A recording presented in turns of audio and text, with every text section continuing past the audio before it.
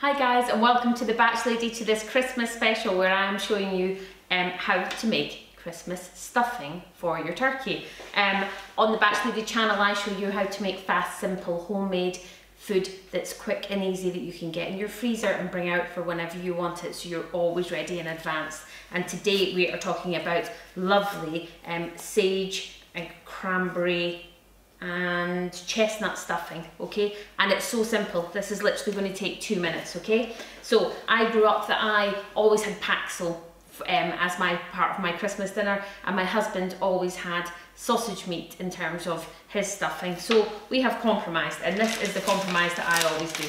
So I take a piece of sausage meat and I take this stuff, which my overhead camera, again my mobile phone, has decided that the storage is too full and has died, so I'm going to show you just from here. But this is literally just fresh breadcrumbs, and it's got sage and onions through it, and some various other herbs, and you get it in, I think I got this in Tesco, beside where you get the chickens, and it's basically there all year round. I think it's not a Christmassy thing, so I've seen it lots. So what you want to do is just get your stuffing, the breadcrumbs mix, and it saves you making it yourself basically. I just get it, fresh breadcrumbs, and mix it in with the sausage meat, and it's going to completely flavour it. Now it sometimes goes a bit dry, and I'm going to add some chestnuts to it as well.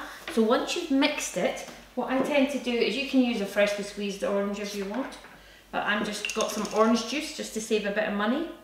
And I'm just going to put a splodge of orange juice in the middle and mix it around, and it's going to give it that lovely Christmassy flavour and get it quite moist, which is what I want. In fact, I can smell it just now, that orange and herbs. It's really, really good, and I'm going to put this inside my turkey, okay? In the bed of the turkey. Right, now, depends if you like chestnuts or not.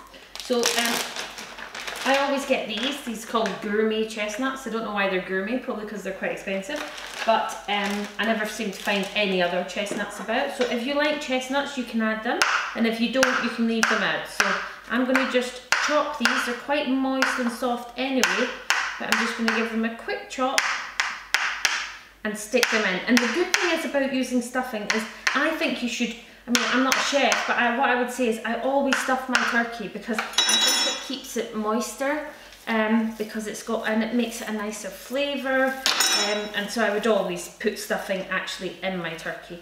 There is another stuffing that I like to do with pinmeal, but I never do that in the turkey. That's always one that's just left out, but that is basically it. All I'm going to do is put that in am I going to say it right? A sealable freezer bag. Yes. And that's just going to sit there until a couple of days before Christmas, till I bring it out to defrost. If you want it to defrost quickly, then make sure you flatten it down a bit. And that is going in my turkey.